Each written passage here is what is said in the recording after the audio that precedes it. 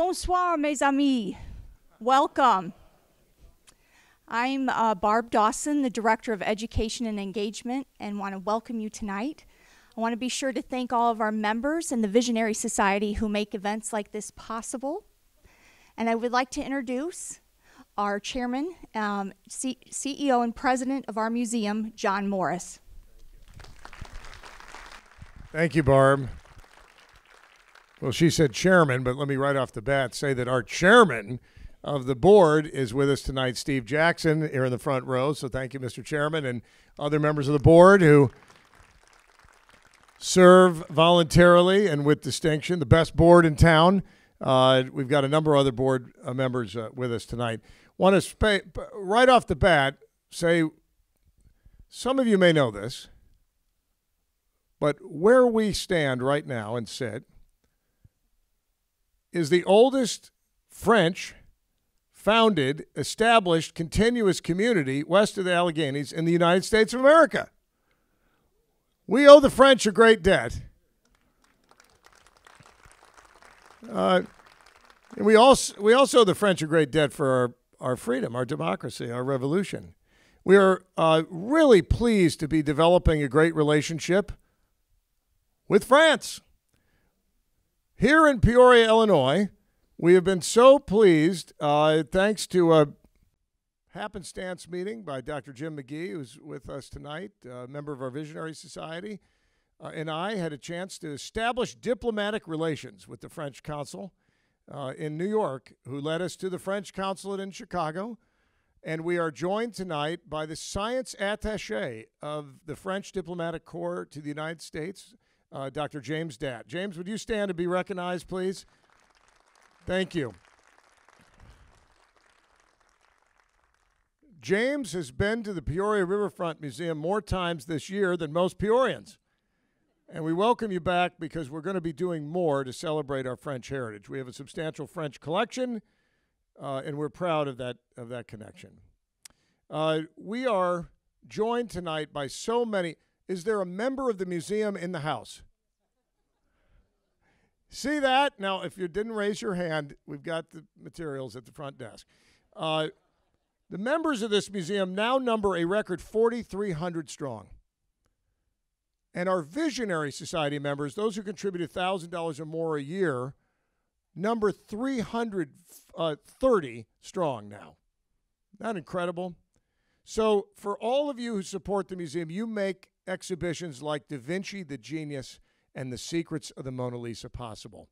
And I want to say thanks to every one of you. Tonight we are in for an incredible experience. We have with us Pascal Cotte, the foremost expert on the Mona Lisa on planet Earth. Here from Paris, France. He came through Copenhagen and arrived in Peoria on a very snowy night, late but in time. He's been here for a day, and we are so pleased to have him, and I know that's why you're here tonight. We also have with us a great supporter of the museum and a personality who's known for his love of interviewing. He's a tax attorney. I say he's a frustrated journalist and a prominent tax attorney because he loves interviewing. His name is Ed Sutkowski, and Ed had a long-standing program called Interesting People. Some of you remember Interesting People? And the PBS, see that? Fans. And so Ed has been working with Pascal to kind of delve into some history about who he is and who Leonardo da Vinci is. So we're going to have kind of a multi-part program tonight in which Ed Sutkowski interviews Pascal Cotte. Pascal has brought some rich and important and interesting materials for us. So who's ready for Pascal Cotte? Ladies and gentlemen, on behalf of the Peoria Riverfront Museum and our interviewer, Ed Sutkowski, help Ed and I welcome Pascal Cotte and Ed Sutkowski. Come on out. Thank you. Thank you. Pascal. So, yes. How was the trip over? How many hours? Too long. That's more than 5, I take it. Oh, more. Well, because, yes, I leave my house. It was 8 o'clock in the morning, and I arrived. It was quite midnight here. So. Did they serve wine? Yes. And cheese. But I choose, yes, in the plane I choose Australian wine. Very good, yes, I recommend. Now, what does your wife think of all this?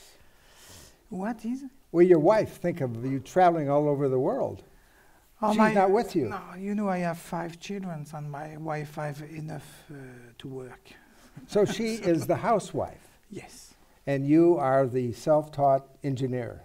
yes. Why did you get into this engineering business? Or how? You know, I'm interested in the light and the problem of the light and the physical property of the light since I was very young. I don't know why. Perhaps because I was afraid, when I was very young, I was afraid in the dark.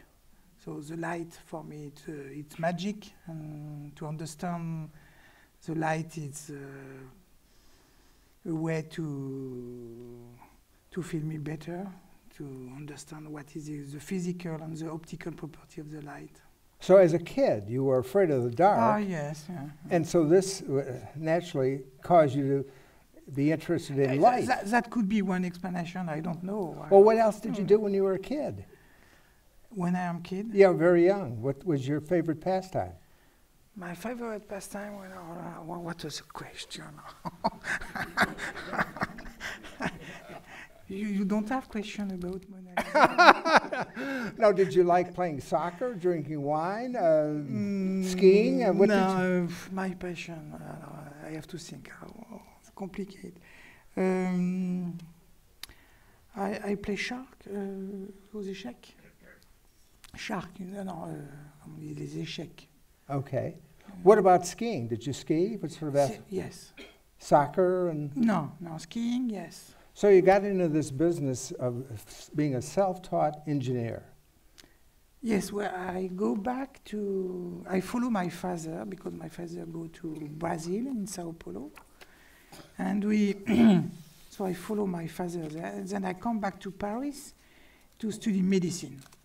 Medicine? Medicine, yes. But quickly I understand that it's not for me. So I fall in. I bought a computer.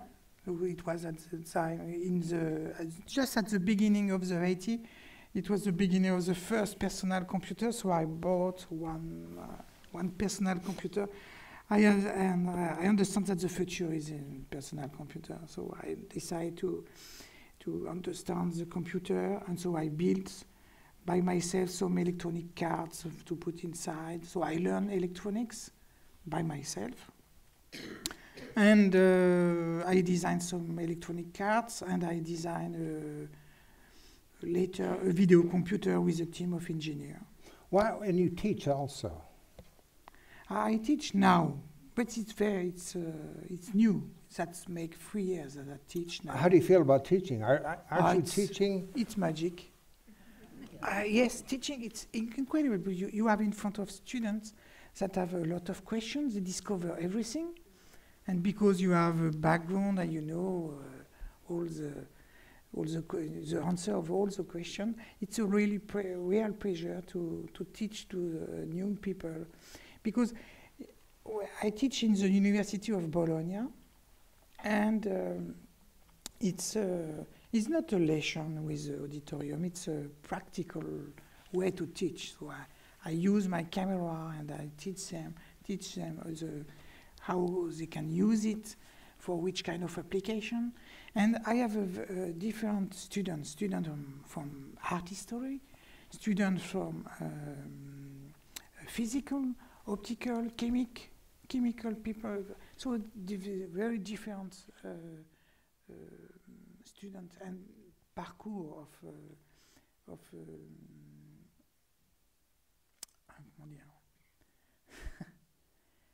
so different, yes, different parcours. Have you ever thought that teaching is a way of extending your life expectancy? Extending my life expectancy. I will say that studying will open the door of many humanities. But aren't you communicating in your professional activity? I'll call this your day job, your passion this, you're communicating, are you not? You're teaching. Teaching is now a new job for me, yes, because I do, of course, I scan some painting for customer. So I have a panel of different customers who have paintings. They are questioning about their painting.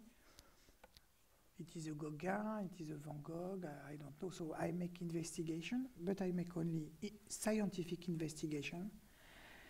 And they are always disappointed because I never give the answer of the question. Well, that's the Socratic method, is it not? You pose the question and let the student answer it. Yes, and I share this with my students. For example, I give you a concrete example. We studied recently a painting of Van Gogh. Not a Van Gogh, a Gauguin, sorry. And so the question is, it is a fake or not? If it is not a fake, which kind of scientific elements I can provide to help the owner to demonstrate to the expert, because I am not expert. So I cannot tell you this painting is a Gauguin or not. I can provide scientific elements or statistic. I can provide statistic to help you to say, yes, this painting is from this painter or not. Now, I'm thinking about this in terms of the application as to a commercial endeavor. It seems to me you're doing this because you're passionate about this. You're not seeking wealth. This is something that makes you a whole person. Is that fair?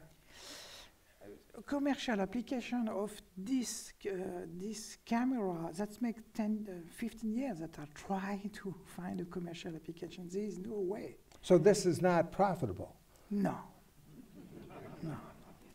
No, just the price of the camera is crazy. Who can pay $1.5 million for a camera? It's stupid.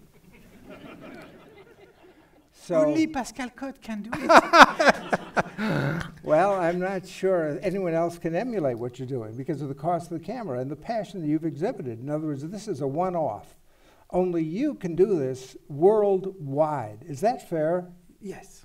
And how do you feel about that? I feel that I can make my passion, discovering new things. That is my passion, discovering new things. 2 weeks ago, I discovered a new palimpsest. You know what is a palimpsest? This is a ancient parchment. This is a parchment. Oh, on a sheepskin? It's parchment? Sheep or veal, I don't know exactly but which kind of animal, but it was the skin of an animal. Skin on an animal, yes. Yeah. So they make a book with 100 pages. So they kill 100 animals to do this book, okay? And so the price of this book is, because 2,000 years ago, there is no paper. So they use parchment to make a book.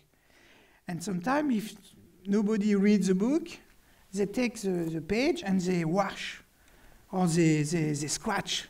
So you're saying if you have a sheepskin, yes, it's very expensive, so it's used multiple times. That you can use 2, 3, 4 times. But then when we have the Gutenberg press, there was paper. Oh yes, but this is 1,000 years later. Yes. So historically, paintings were done on animal skins. Yes. So my passion was to help this researcher to read the text that is hidden inside the parchment. So you want to see what's beneath the first layer. Yes, but because even if you scratch the writing, the ink go inside the parchment.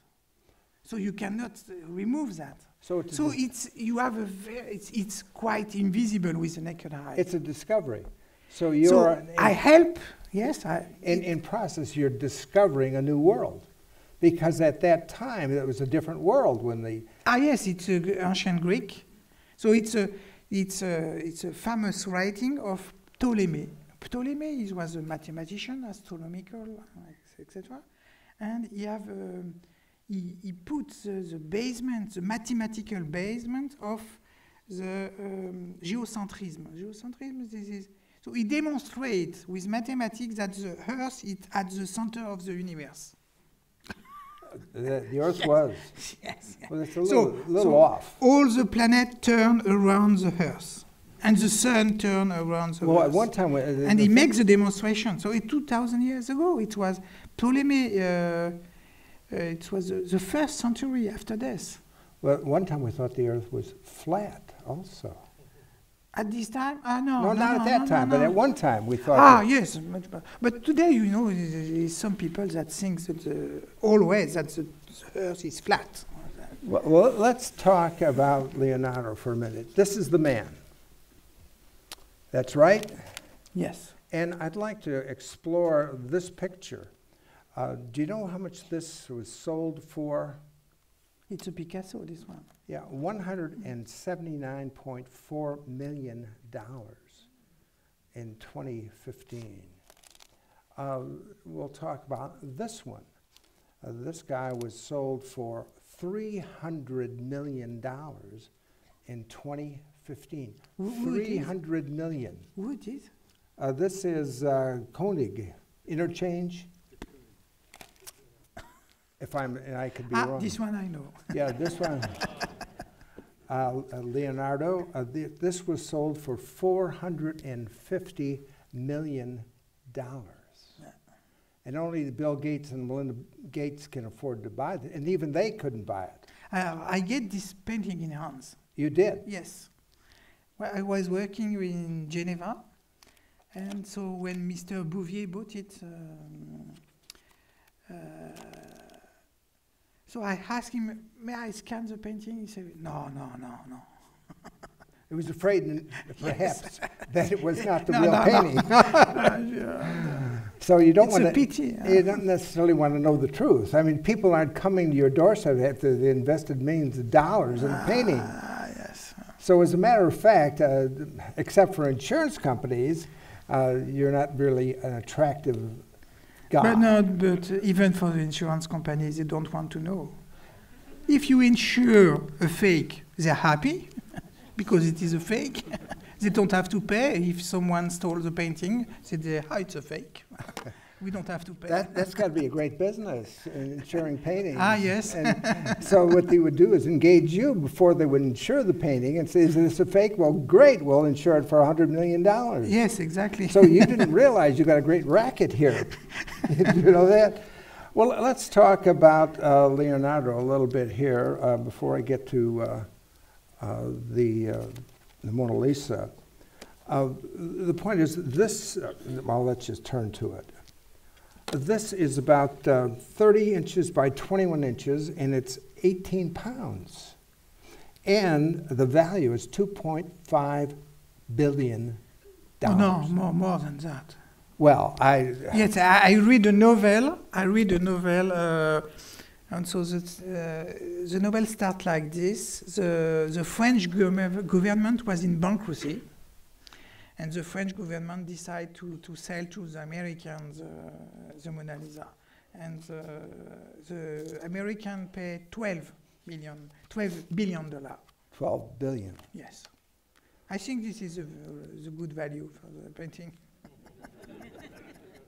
$12 billion. You buy it? Well, that's probably the size of some economies of major companies, $12 billion. The last time that we sell something to the American, it was the Louisiana, I think. I think our current president we got to make sure he doesn't sell Alaska. So, The Last Supper. This is the world's most viewed painting. And the observation I came up with is a rare combination of engineering, anatomy, and painting. And so if you look carefully at this picture, the angles are, and you as an engineer would appreciate that. Yes, the perspective is perfect. So, so there's no attempt to achieve an acceptable state of imperfection. This is perfection in a real sense. Is that fair? Yes, that's fair. Let's talk about Leonardo for a minute. He was born in 1452 in Florence, and he lived a ripe old age of 67. And I say a ripe old age, this is another one of his pictures, but the world life expectancy at that time was about 25, 30 years, and yet he lived to 67. If he were alive today and sitting here, what would he be saying to us? I am old. When you talk about his diet, I died, what do I eat? How can a man exist in that environment for 67 years when everyone around him was dying at age 25? I don't know, really, I don't know. I suppose if you're an artist, you get to live a little longer. Now, his father was a notary or an attorney, basically, and he was born out of wedlock. And his mother was Katrina, a farmer's daughter. You recall that? And I found it kind of interesting. At that point, many women would die at childbirth.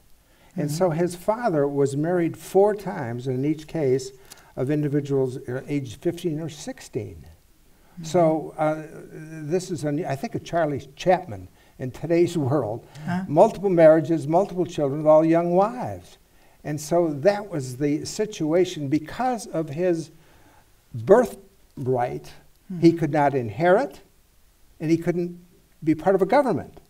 So he was disabled in the sense that he couldn't do the I'll call them normal things. And so early on, didn't he recognize that, geez, I've really got to do something with my life because I can't do the typical? Have you thought about something like that? I don't understand. No, but he had no opportunity to be a politician or to compete in the natural world. No, Leonardo, no. So he had to do something else. His natural ambition was to draw, to create, and to understand the nature, to reproduce the nature.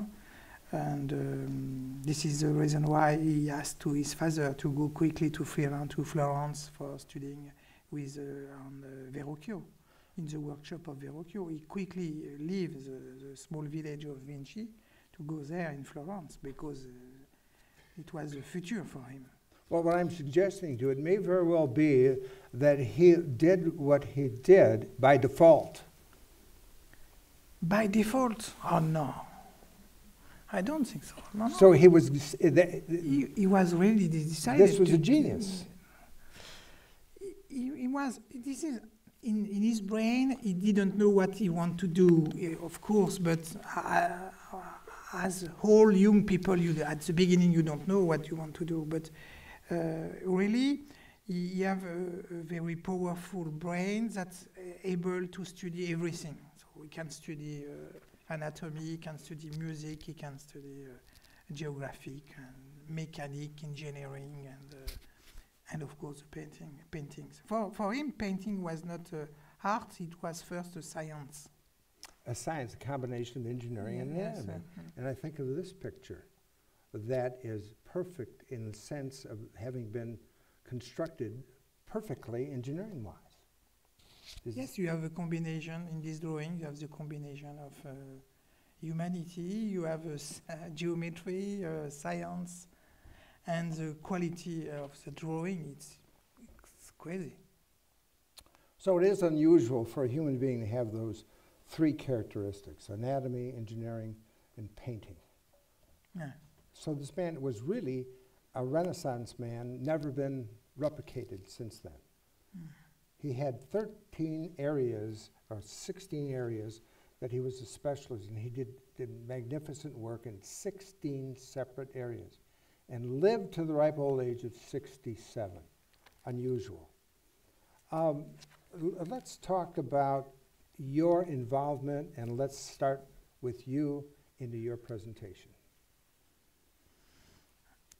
So my personal involvement, so first I am engineer, so I designed this camera, this incredible camera. It was the first multispectral high resolution camera that provide 200 240 million pixel multiplied by 13. That give 3 billion, over 3 billion of pixels. How does that compare with the typical camera that you would purchase? Or you have a professional camera, you have 40 million pixels. It's no comparison between 40 million pixels and 3 billion pixels. And the worth of this camera? The worth. In dollars?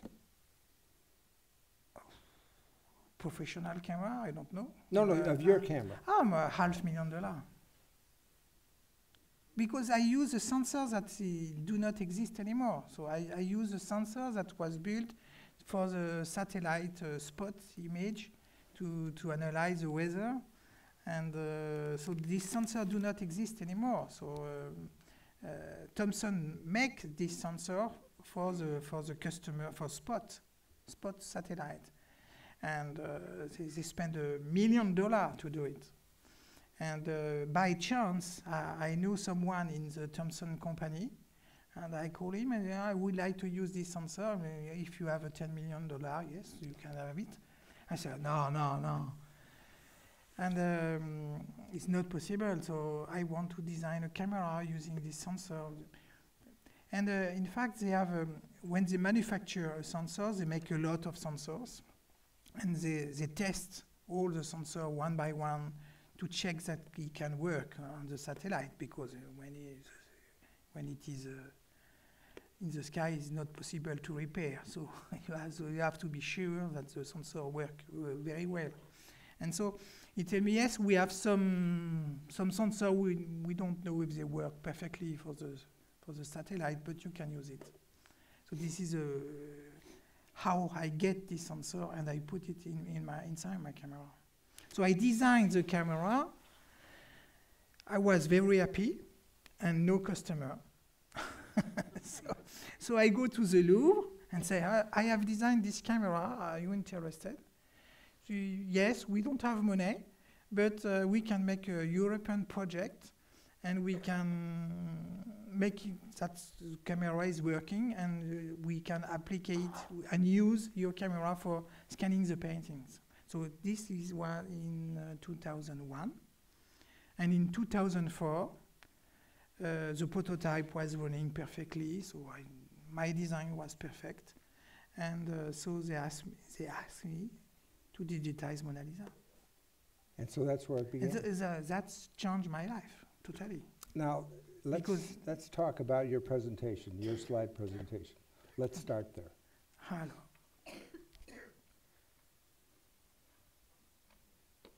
Interesting.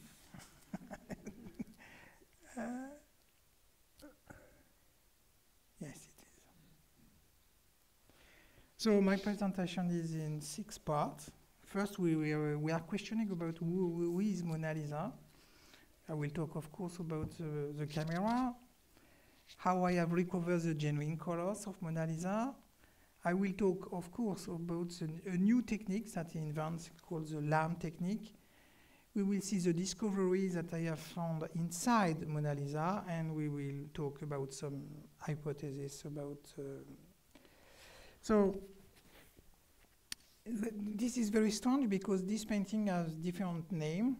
In French, we call her La Joconde, and Mona Lisa, and you will see that Mona Lisa with 2 N, like in Italian, because the Italian call her La Gioconda, and the rest of the world call him Mona Lisa. And this is important. This part is important because we will see that some historians also talk about Mona Lisa and La Joconde. So Leonardo died in 1519, but before he died, he gave all the painting. He gave all the painting to Salai.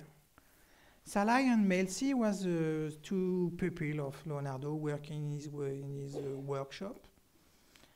And so Leonardo gave all the manuscript to Melzi, Francesco Melzi, and he gave all the painting to Salai. He gives before the death, so in 1518. So in 1518, the French king François I decided to buy the painting. Oh, let me interrupt. When Leonardo died, the painting wasn't finished. Is that right? Yes. The So- painting was in France, yes. So these two gentlemen helped finish it. Who helped finish it? No, the painting was finished. Oh, it was finished. I've heard The painting the was stories I've heard. It wasn't quite The finished. painting was finished. Leonardo arrived in France with 3 paintings, and the Saint Jean-Baptiste, la Sainte Anne, and Mona Lisa. So Salah go back to Italy, and so the French king sent him an incredible amount of money to pay for the.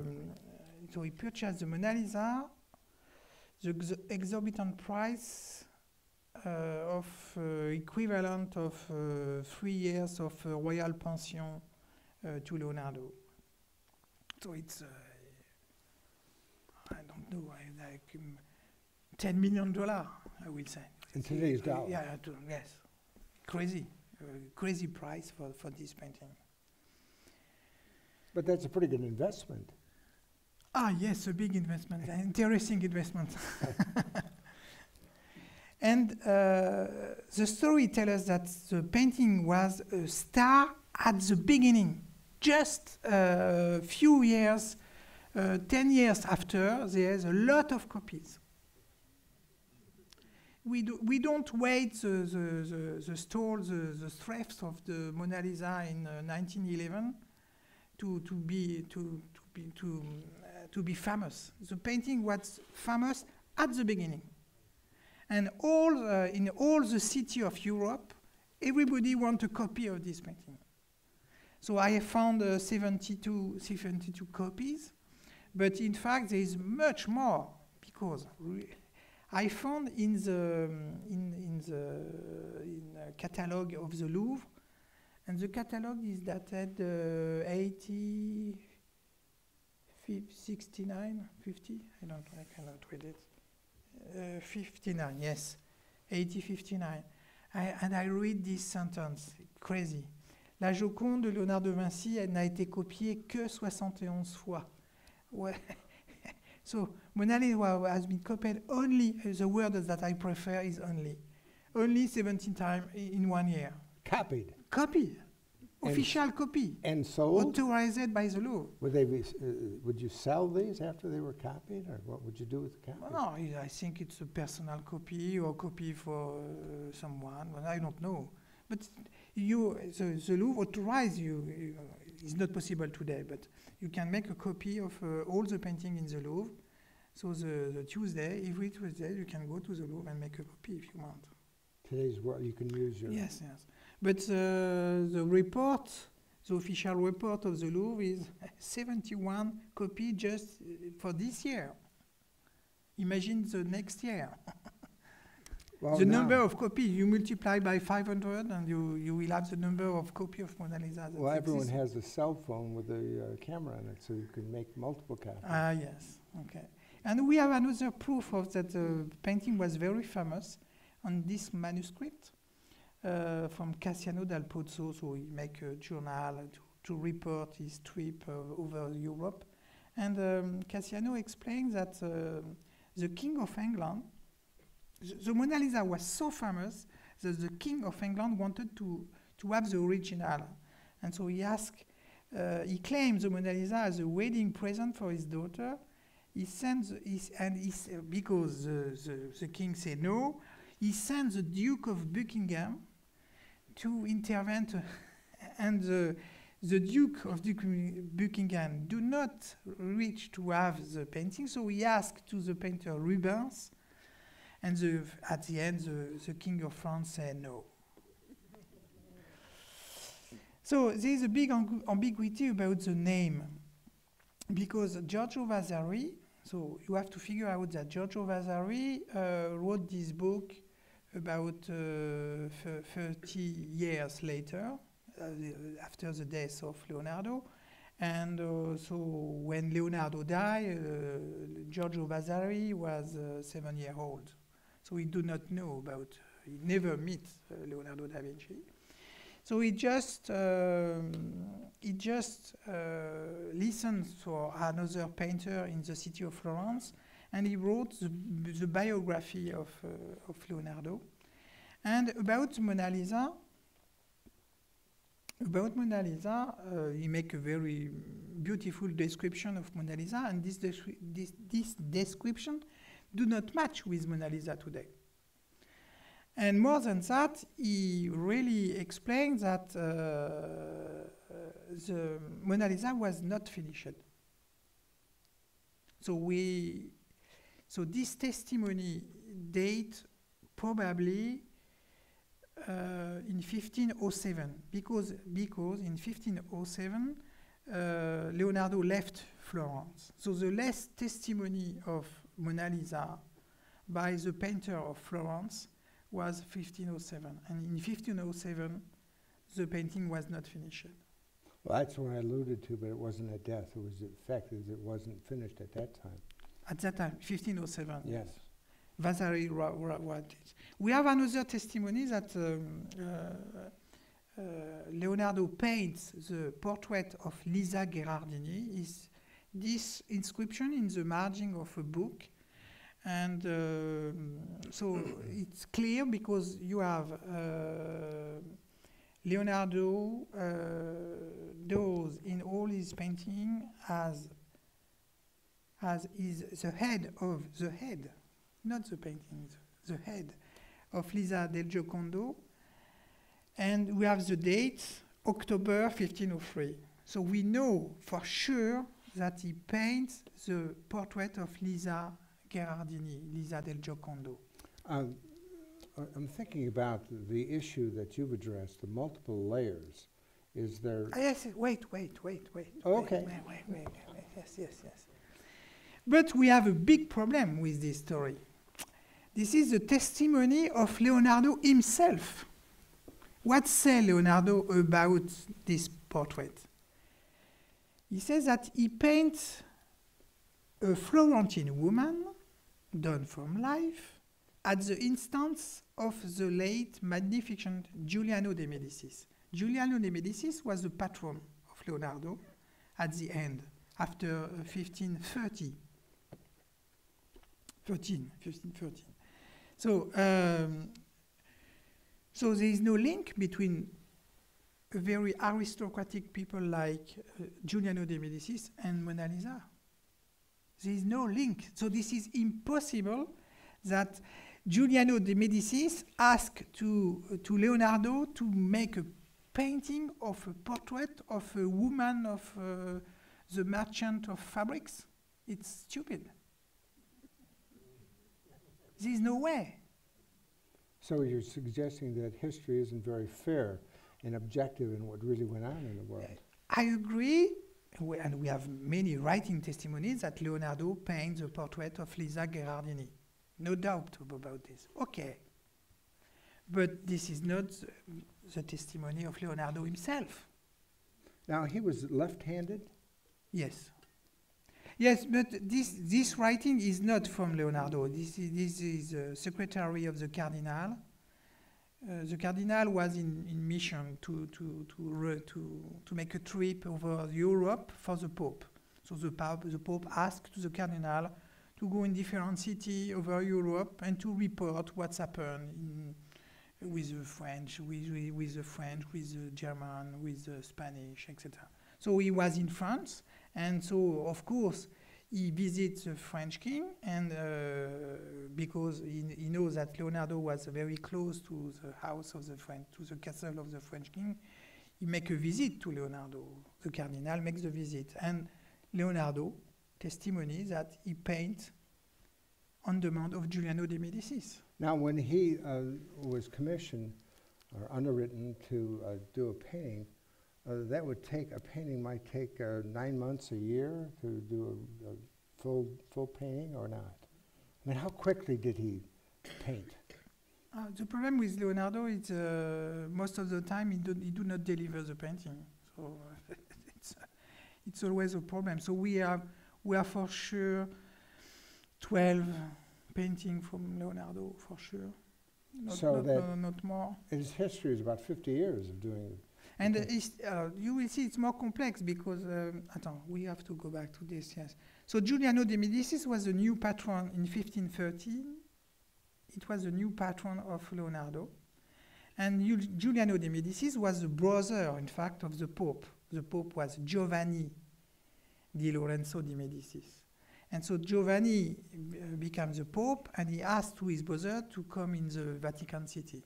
So Giuliano arrived with Leonardo. So he engaged Leonardo. And Giuliano was also the father of a small boy, and we will see the story at the end. So the last testimony that we have about the name of Mona Lisa is this one. So this is Paolo Lomazzo. He wrote a biography of Leonardo, and he received, it was very late, it was in 1580. Yes, 1580. So 50 years after the death of Leonardo. But he received this testimony from Melzi. You remember Melzi, Francesco Melzi, that I explained at the beginning. So Melzi explained to Paolo Lomazzo that, in fact, the portrait of Mona Lisa is, in fact, the portrait of Gioconda et de Mona Lisa. The word et, this is the character et. And this character. Ah. Alors, for art historian, it's a nightmare. So this is an error. You understand? The printer make an error. Because this is impossible. It's Gioconda et Mona Lisa. Well, if you can't rely upon documents, what can you rely upon? Oral testimony, and in fact, they're all dead. Because Melzi explained that he painted Mona Lisa, and over it, he covered it with the Gioconda. Why? This is another story. I will explain at the end. But now we have to demonstrate if it is real or not. So I was invited by the Louvre in October 2004. And they bring me Mona Lisa. So Mona Lisa is not a canvas. Mona Lisa is painted on wood. Okay. So this is a plank of poplar wood. So you have the prototype of the camera here. And I use a very special lighting to illuminate the painting because I was not authorized to illuminate, to put too much light on the painting. So I designed a lighting that, like a scanner, sweep over the painting. Is there any opportunity that's damaging the painting? No. They sweep 13 times. And inside the camera, I have a kind of filter wheel. It's not a fuel wheel, it's a barrel, filter barrel. And I change the filter so I can share the light. I can cut the light in very small bandwidth of wavelengths from the UV to infrared. And so that gives me the capability to make what we call spectroscopy. So that means for each pixel, so we have 240 million pixels, and for each pixel, I know exactly the interaction of the light and the materials. How long did this take you?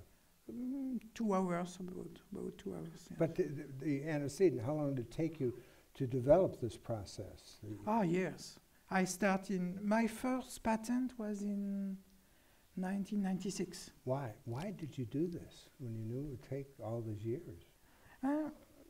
Because I have few money and take time to make. No, I understand that you did it, but why did you do it? I do it because I design many scanners, and I always have the problem of color reproduction. So how to reproduce accurately this red? And the problem is complex because if this red, under this light, you have a perception of this red. But if you change the light, you go outside to the sun to see this, you will see the red is different. So the complexity of reproduction, how to reproduce a color, because the color changes when you change the light. No, I understand that. This is the problem. I wanted to solve this problem. But so that was your destiny, to solve this problem. To solve the problem of a color accuracy, changing the lighting system. Anyone else you know ever attempt this? Are you the only person in the world that had this passion? Probably crazy like me, yes. No, I don't mean crazy and crazy smart. That is, you're not discovering a new country, but you're discovering something that no one else has discovered. Is that? I'm trying to understand what drives you to do this. In fact, I look at my wife. My wife, when she go to buy a dress, okay, she's inside the shop. She chooses the dress, and always she takes the dress and go outside to see the color outside. And I wanted to, why she do that? It's the same color, okay? In fact, not. But Leonardo worked mostly outside. No, I don't know. That's what I maybe he worked with a candle. Well, I understood that he did a lot of his work outside for perhaps this very reason. So I designed the camera to solve this problem of color accuracy. I never imagined that I will scan the Mona Lisa. So now you developed the process, and as it relates to the Mona Lisa, what was the conclusion or conclusions? So I developed the camera, and so the Louvre asked me to digitize Mona Lisa with one mission. Digitize, making a scientific measurement of the painting to measure precisely the color in 2004, with the possibility in 13 years or in 50 years to rescan again and to measure how the Mona Lisa is aging, making a scientific measurement of the aging effect. This is my mission, and I do the job. So, to recover the genuine color, we have first to remove the old varnish, because Mona Lisa is painted and covered on top with a varnish. But the varnish is old now, is yellow, dark, and now it's so yellow that the sky is not blue, it's green. So you can imagine that Leonardo never painted the sky green. Stupid. Okay. So the sky is green now because you have on top a kind of filter, a yellow filter. It's like you look everything with a yellow filter. It's stupid. So you have to remove that. But the interaction with the varnish and the pigment is complex. So I invent this method, and you can see that I measure with my camera, I measure this blue. This is the curve of the blue without varnish, and here with artificially edged varnish. Okay, you understand? Well, I'm wondering, is there a possibility, you delving down into what's going on in the painting, what if the news is bad news? What if you uncovered something that is not a good thing? Is that possible? I mean, maybe there was some kid doing something, and were you afraid of learning No. Keep safe. Be quiet. No problem. There is no problem. No problem. No. So I just do my job to find a mathematical solution to solve the problem, to remove the varnish on top of Mona Lisa, because nobody in the Louvre wants to clean really, to touch really the painting. No, we do it on many paintings. Maybe you see the reportage on Nova. You see the reportage on Nova now? No. Okay, and usually the Louvre can take a painting and can clean the varnish. But on Mona Lisa, they don't want to. No, my concern is if I were the possessor of this $1 billion piece of art. Yes. Why would I commission you to see what's really going on underneath the first layer? No, they don't ask me that. They ask me to measure the color. No, I understand, but you do this for others. You do look at Yes, other yes, but the Louvre was not, do not agree for that. Okay, so we now know that you're going through the process of uncovering multiple My layers. first mission is to measure the color and recover the genuine color of Mona Lisa. Okay. I do the job, so I explain how to do it. First, I remove the varnish, but I still have under the varnish not the real color, because each grain of pigment is mixed with oil, and the oil also is aging, and you have the oil is no more transparent. The oil is yellow too. So we have to remove also the color of the oil, and to do that is more complex. So I have to first make a map of all the pigment used by Leonardo. This is all the pigment possible at the time of Leonardo, with different knowledge to explain what's happened if I mix this pigment with a lead white, if I mix this pigment with a dark, etc., to understand each pigment. And then my work was to, for each pixel, to identify the mix of pigment. So I take an example here. I take a pixel inside the sky of Mona Lisa, and my software tell me that there is 70% of lead white, 63% of lapis lazuli. It's a blue. Okay, but unfortunately, the software explained me that there is also 90% of yellow.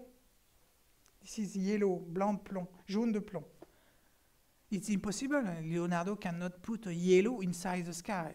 So I just remove the yellow in the formula, and I recalculate the genuine color. So at the end, so the result without the varnish, so unvarnished,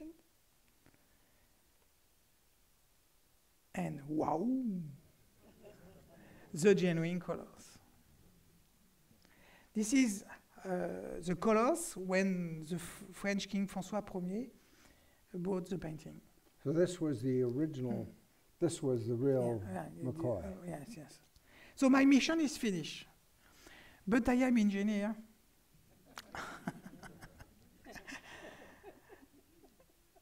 And I develop a new technique to see not what is on the surface, but behind, under the surface of the painting.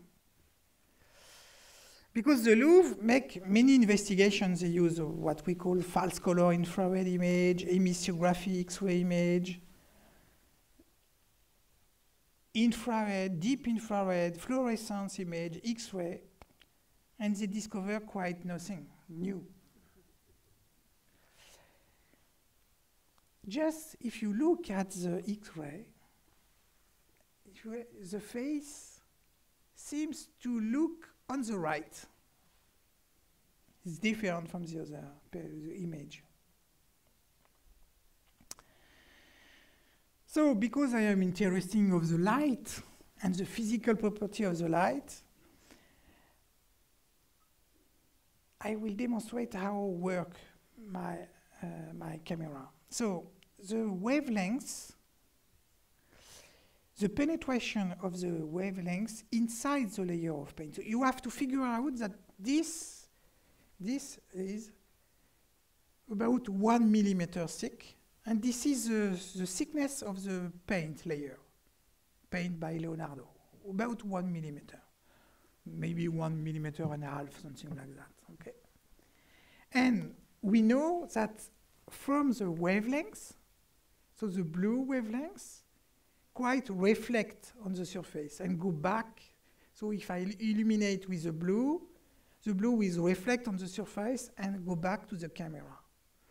But the other wavelengths penetrate a little more, up to the infrared, And all the museums in the world use infrared to see what is behind the layer of paint. So my idea, if we can see what is behind the layer of paint, why we cannot see what is in between? If we can simply use the other wavelengths. And this is what I do. You're suggesting multiple layers. It could be Yes. more than, it could be 2, 3, it could be 5. In theory, it could be more than one. And so, because the light, penetrate inside at different deepness inside the layer of paint, but the light have another property, the diffusion. So when a ray of light arrives on the top of the painting, depending on the wavelengths, you have a diffusion in 3D, in fact. Okay? And that is very important to understand how works the lamp technique. So this is not the invention of Pascal Cotte. This is a physical property of the light, very well known. And so I obtain 13 images, and my invention is in fact to use different wavelengths and to obtain, making different calculations, calculating the frequency, making a Fourier transform, calculating the derivative and different mathematical application. And I obtain different images of Mona Lisa. So I have 286 combinations with 3 pictures, 156 with 2 pictures.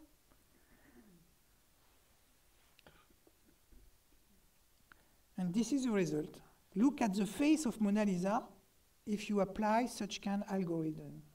It's crazy, because you have different face. All in the same painting. All on that piece of wood. Yes. If I do the same on a Poussin painting, that changes quite nothing, because Poussin is the thickness for Poussin, Nicolas Poussin, French painter. Okay. In other words, different painters use different techniques, different layering. Yes. But on Mona Lisa, it's crazy. That changes everything. So how many? So the technique allows me to reconstruct all the layers. Because the technique provides 1,650 images that you have to analyze one by one. So that takes years. That really takes years to study this painting. This is an example. I will flip 300 pictures, 300 images in real time.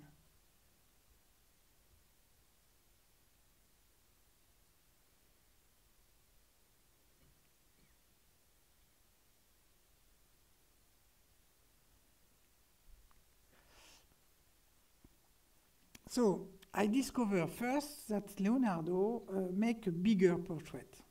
And you have the demonstration with just the outline of this bigger portrait. So this is different lamp image with different frequencies. And you can see that at the beginning you have 4 fingers, and now you have 3 fingers. Look at this. So Leonardo began to make a bigger hand. Then he erased 1 finger and make it a smaller hand. The face, look at the face. You have the outline of the face that is higher. And look at the nose. The nose, the previous nose was higher. You see clearly the first position of the nose here.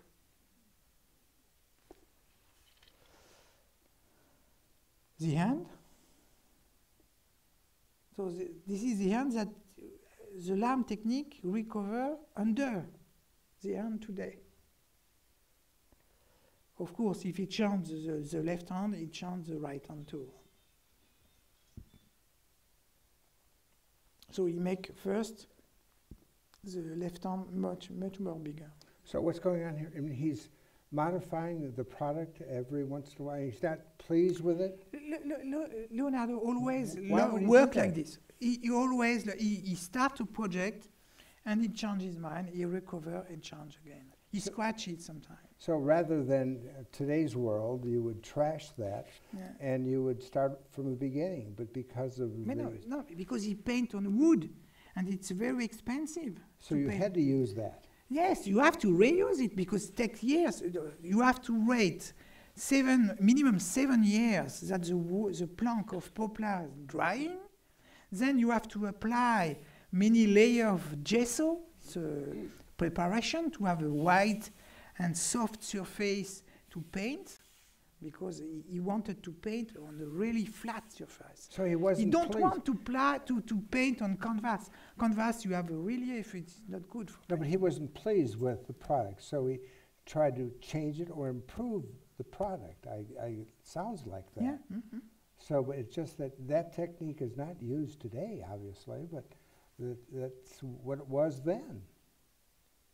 Popular. What would the It's not the cost of the poplar, but it's the cost of the time, because you have to wait. And it's not easy to find a big tree with such dimension, with a good plank of poplar that could be, with the time, not wrapping like this, but keep it flat.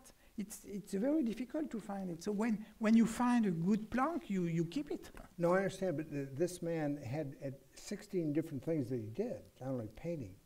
But his day job consisted of other things. I mean, he was doing many things concurrently, designing water systems and the like. So, I mean, how can a man do this?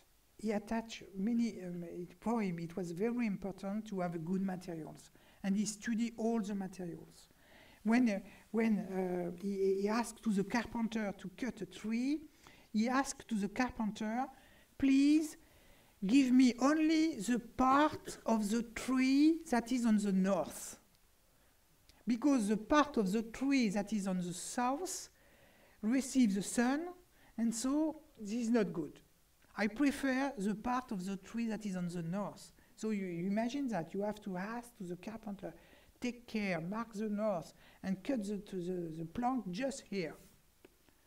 It's a crazy work, so he don't want to make it again. So he have a plank of poplar, he start a project, he don't agree with the project, he change his mind, he scratch it, he erase, he redo again, or cover it.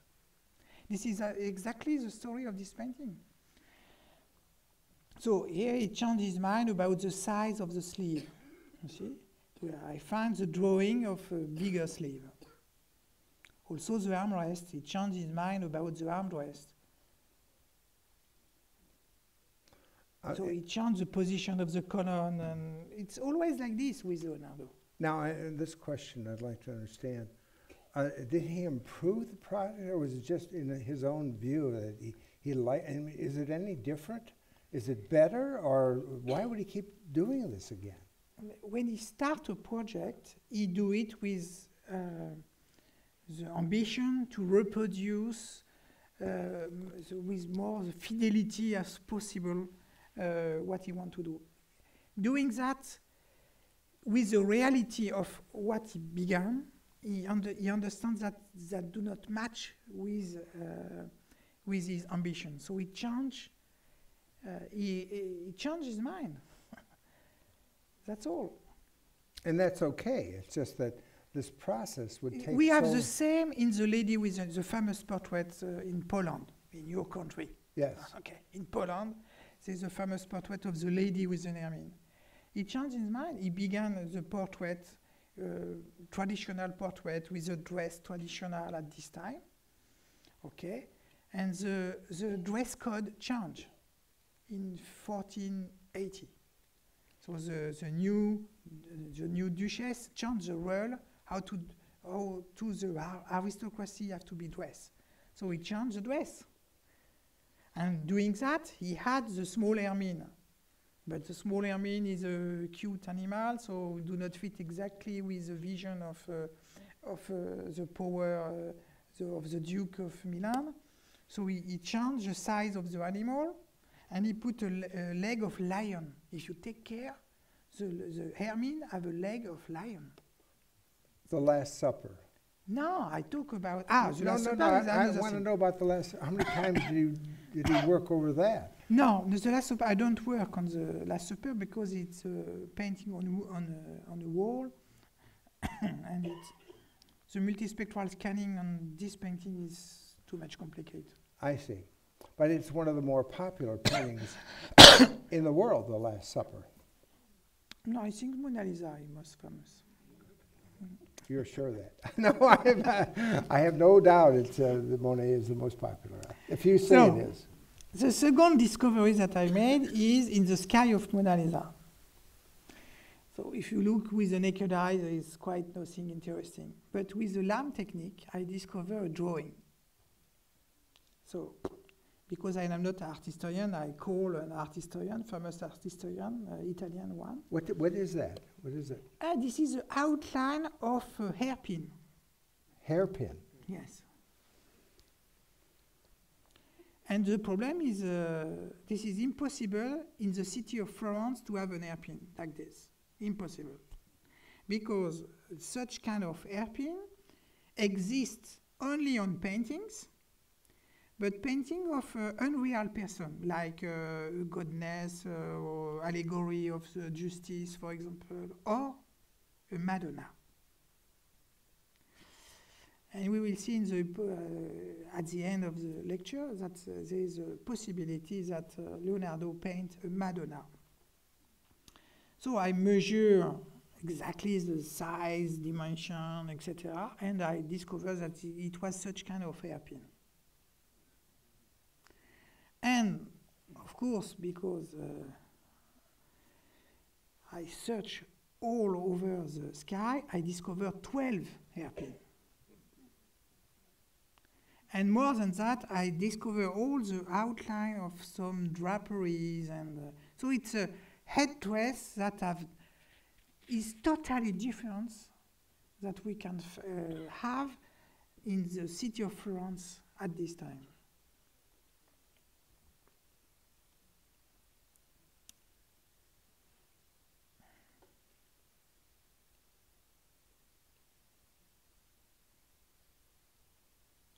So this is an example of drawing made by Leonardo himself. You have this is a Madonna, and you have such kind of draperies on the head. But for me, the closest example is this one. You have pearls, you have pins, and you have some kind of draperies. So for me, this is clearly a project of a Madonna. This is another example of Madonna.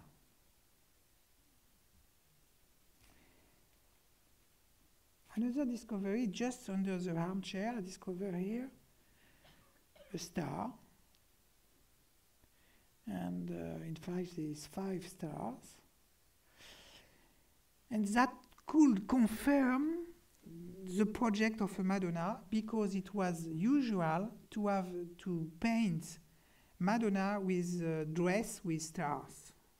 So that could be a possibility to confirm the second portrait, second discoveries behind Mona Lisa. Of course, we have to recover the genuine portrait of Lisa Gherardini, because we have the testimony, the writing testimony that Leonardo paints the portrait of Lisa Gherardini. But if we recover the portrait of Lisa Gherardini, we have also to recover the dress and the headdress at this time in the city of Florence. This is all the example, no, this is 3 examples of type of dress in 1503, 1504, 1507, okay? And this is a portrait painted by Raphael. This is a portrait of Magdalena Doni. And you see exactly the characteristics, the description, the exact description of the dress at this time in the city, the role in the city of Florence. So you have the headdress, The headdress is the hair are attached in a net. You have a veil that attach also the hair on the back, and it's quite always finished with embroidery on the border of the veil. And of course you have a part line, a hairline. The dress, you have a gamure. The shirt under the gamure. The sleeve, you have to attach the sleeve on the gamure with the knots, called nastri in Italian. And the shoulder, the finestrelle. So the finestrelle is in fact the shirt that is behind the gamure, and the shoulder are covered with a veil called acciaioli. So, but to make this portrait, Leonardo have to erase the portrait, the beginning of the portrait of the Madonna, and he scratched it. And thanks to the lamp technique, I discovered all the line of the scratches made by Leonardo to erase the headdress of Madonna. Look at this. Well, it sounds like the dress is a function of that period, that time. So when the dress changes... It's not a fashion. It's not a good word. This is a rule. They have to follow a rule. Also for the colors. If you are from the family Medicis or the family Giocondo, you don't have the same colors. So that not only the product, but the colors the color also. A change. Yes, at this time this is a rule, not fashion. And for Mona Lisa, it was very important to be dressed as a rule, because this is a proof that she belonged to this aristocracy. Now, is it fair to say that this was the dress that the aristocratic women would be wearing? Yes. And so I don't want to allude to today's world, but isn't that kind of expensive to have these multiple outfits and multiple attachments? That was not cheap. You can't get that at Kmart. You have to produce it somehow. It's another way to manage a city, because if you have the carpenter have to be dressed like this, the lawyer have to be dressed like this. Oh, so your station in life was a function of... Yes, you have your function, not only if you belong to the bourgeoisie, if you belong to the aristocracy, you have to be dressed differently. So all the art historians know that. And so I'm very surprising that telling that the portrait of Mona Lisa is the portrait of Lisa Gherardini without the dress. It's impossible. So that it's almost a uniform. Yes. And so I discover many things inside, and of course, but I discover a very important part of the technique of painting of Leonardo, called the pouncing technique. And we usually in painting we use the Italian words spolvero. So the spolvero is a technique to transfer a drawing. So Leonardo make a drawing. So this is a drawing. Make a drawing, and he want to transfer. He make a drawing on paper, and he want to transfer the drawing on the plank of wood, prepared and totally white. So to do that, he use a nail and he makes some small dots following all the line of the drawing. Then he take a powder that he put in a small bag of fabrics, and the powder go through the fabrics, and you apply the bag on the drawing, and so the powder of black go through the small hole of made with a nail, and when you remove the drawing, you get the drawing, the outline of the drawing, and then. It was very important for me to discover the spolvero, because this is a proof that this painting was made by Leonardo, because Leonardo always used spolvero. If the painting have no spolvero, this is not a painting of Leonardo. And the problem is the Louvre never discovered the spolvero. And what did they say when you told them? They say, we suppose that there is a small verrou. And not to admit. But now, with my publications, because my publication, I demonstrate the small verrou. So this is a small verrou of the outline of the head of Lisa Gherardini. Not the portrait today, the portrait of Lisa Gherardini. So if you outline this and you superpose the portrait today, you see that the head is higher. So this is one proof that the original drawing of Lisa Gherardini is different than the portrait today. Also the parting, regard the hairline here, the direction is different.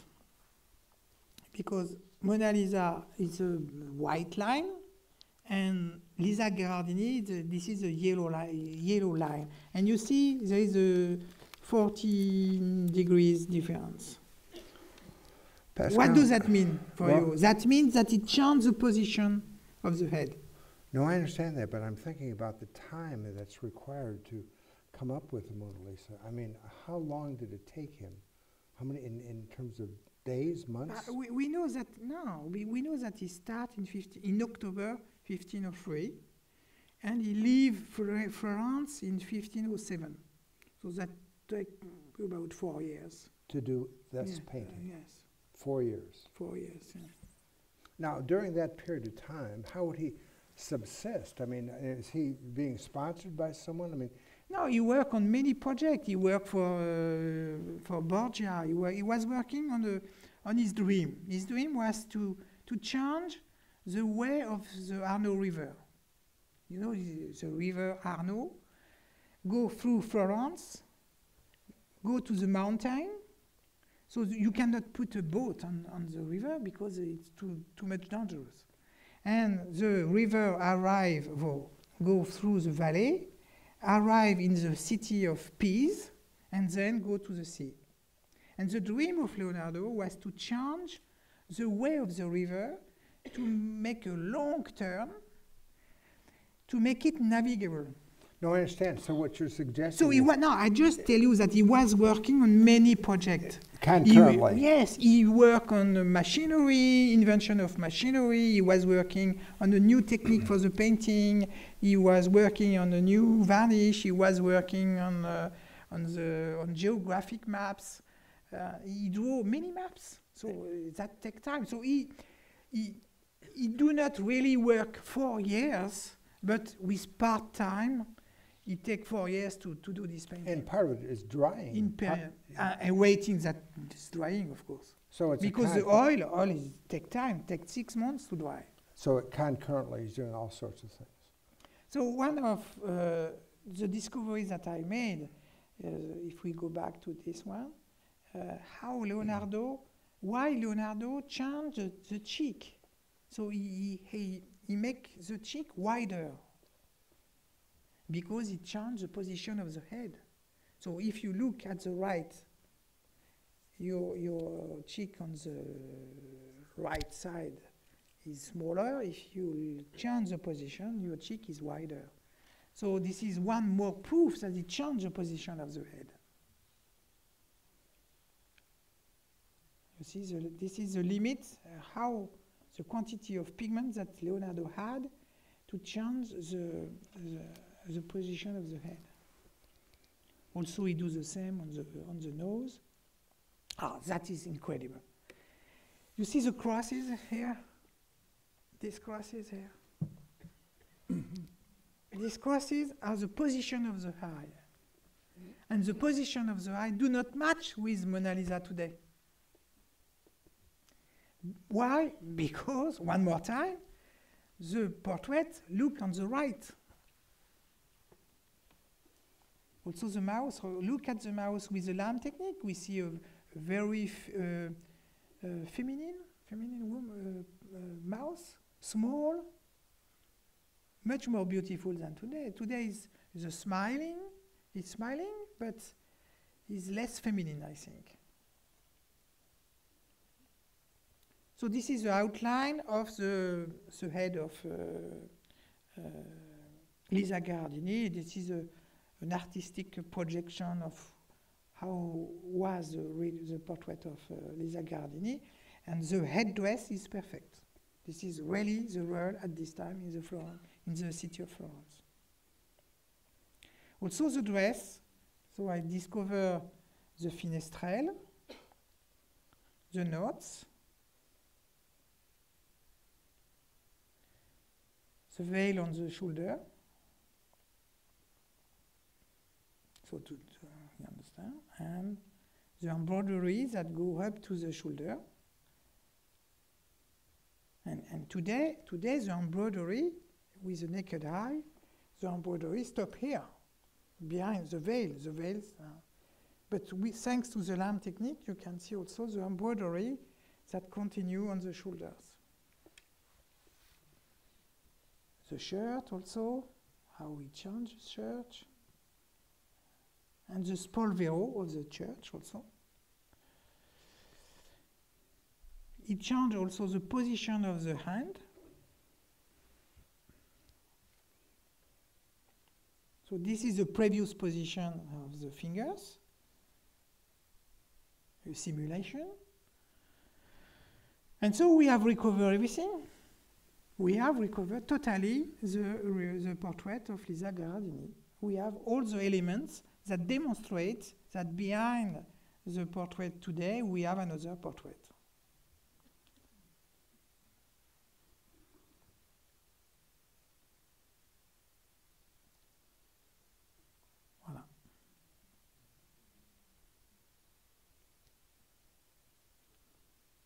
So we make a proof, a real proof, the shirt, the gamure, the sleeve, and we attach the sleeve on the gamure, and we put the veil.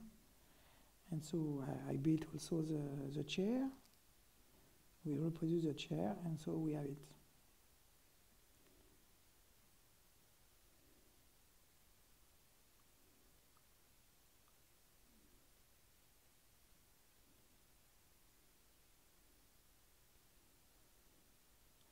So now so Leonardo leave Florence in 1507 and he go to Milan.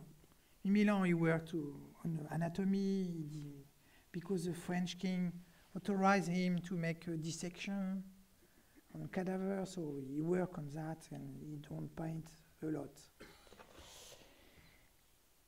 But when he worked for Giuliano de Medicis, so he go to the Vatican City, and inside the Vatican City, in 1513, Giuliano de Medicis, we have the testimony of Leonardo, Giuliano de Medicis asked him to make a portrait. And so we have first to erase again the previous portrait, and so he scratched the previous limit of the head of Lisa Gherardini. We can clearly see the scratches here. And he used a new technique called the sfumato to transform, like a mask, to transform the portrait and to change the position of the head. And this mask is clearly visible with the lamp technique. So we are in 1503. We have the portrait of Lisa Gherardini. He transformed in 1530 the portrait on demand of Giuliano de Medicis. And with the time, of course, the color change.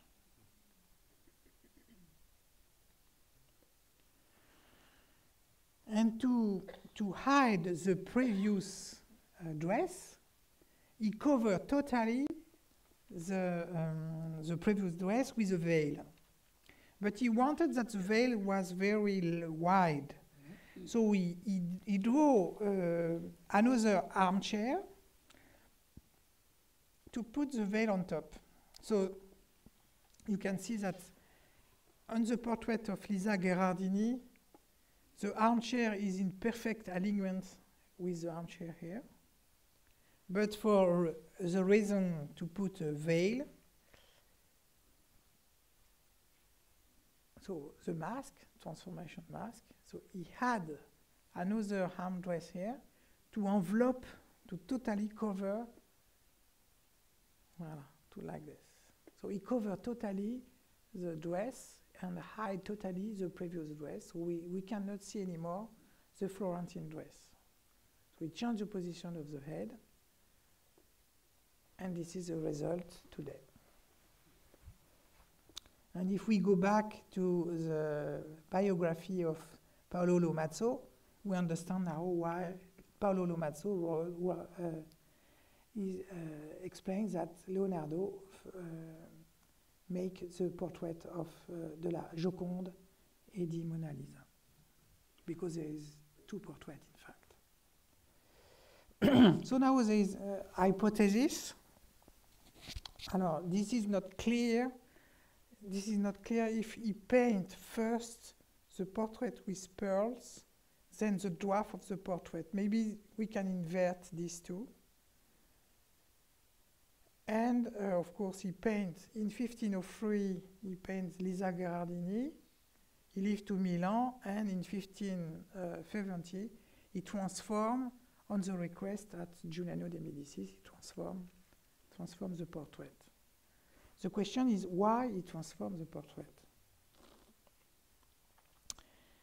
About the Madonna, we have a letter of Isabella d'Este, and Isabella d'Este asked to Leonardo to paint a portrait of a Madonna. So we have the writing proof. And the date is March 1501, so 2 years before he started to paint Lisa Gherardini. That could explain that he started to paint Mona Lisa, to paint the headdress of the Madonna. The oil drying became very hard. He cannot erase it easily, so he scratched. He scratched the headdress, the project, the draft of the headdress. He scratched it, and he paint over the sky. Well, he's constrained by the fabric, the wood. That is, he has this template that he has to use over and over and over again. Yes, because probably he have started the landscape, the beginning of the landscape. Because the landscape, inside the landscape, there is a project of the derivation of the change of the way of the Arno River. Well, no, what I'm saying is he has this wood, and he uses that same wood for over and over and over again. Why not? Well, it just seems a little strange. It wouldn't be easier to get another piece of wood, but apparently wood is so expensive you can't. Yes, but no, not expensive. It takes time. So that takes time to have a plank of wood. If you have to apply the preparation, the gesso, the white surface, you have to make 20 layers. So you have to wait 1 week between each layer. So it's crazy. Because why wouldn't he have 10 pieces of wood and do 10 at the same time? All I'm suggesting is that it seems to be not real productive to have to go through time and time again the same piece of wood, changing as the circumstances change. But that's okay. It's just that it sounds a little different. It's a way to work of Leonardo. He has the plank of poplar ready in his workshop. He uses it. Okay, I have to change something. He erase it. That's enough. Take 10 minutes to erase something. Just take 10 minutes. Yes. No, this is not a problem. That's a whole different vision not of at least I would have expected. So, and we have another document very important, and the date is 1550. 1515, and we have this document. It's a madrigal. It's a kind of poem, chanson. And in this madrigal, he explained clearly that he saw for the first time the beautiful portrait with a beautiful dark veil. And the date is very important because the date matches with the fact that Leonardo was working for Giuliano de' Medici. So this is a long text, I'm sorry. What's the summary of this? The summary of this, so I explained that in fact, Giuliano de Medicis, when Giuliano arrived in the Vatican City, he arrived with a small child, 2 years or 3 years old.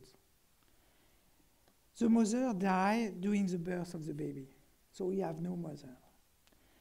And Giuliano asked, so the hypothesis is Giuliano asked to Leonardo to paint a portrait of a mother for the child. This is the hypothesis. And the child is famous because the Pope, so the brother of Giuliano, is the uncle of the small child. Okay? And the Pope asked to a painter on a fresco to paint the small boy inside the fresco, holding the crown to the Pope. Not the Pope, so the Charlemagne, it says Charlemagne. So he represents the portrait. So the main idea is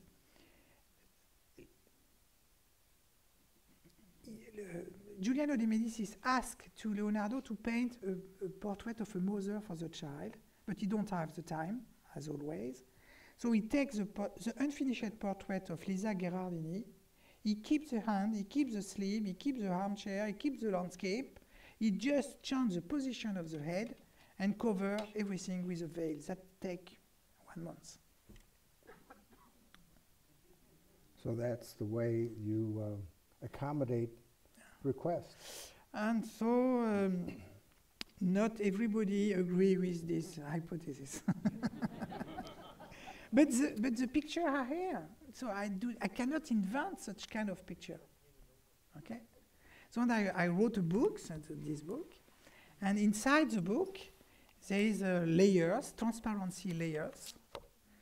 And the layers, you can, at the end of the book, you have the sum, not the 1,650 picture, but you have a selection of 10 lamp picture, and you can, by yourself, reinvestigate my work. So you can take a layer.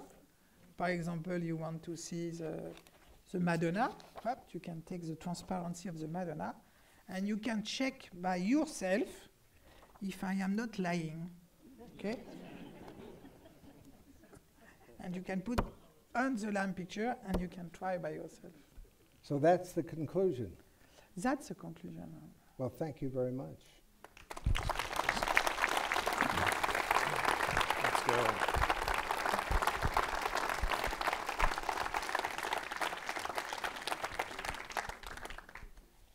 So now there is a quiz.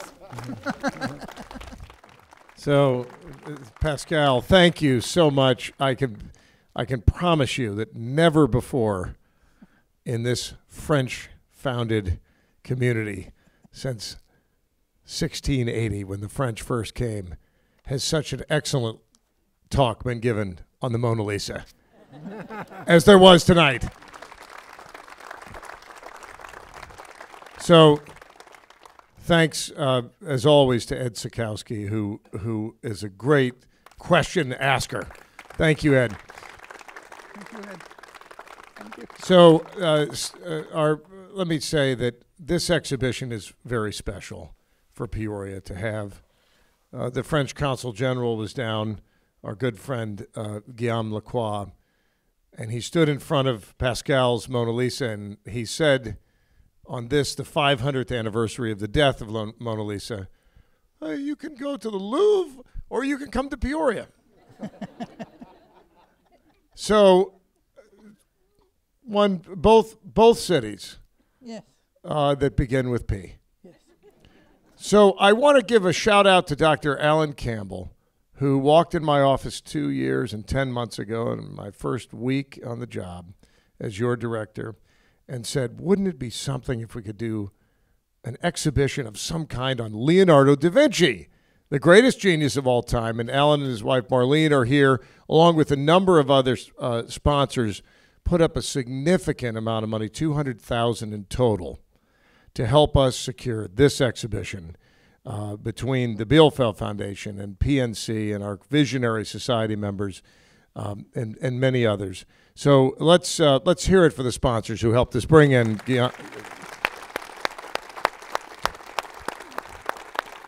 Finally, Pascal, if you'd come forward, and I think you can walk over here.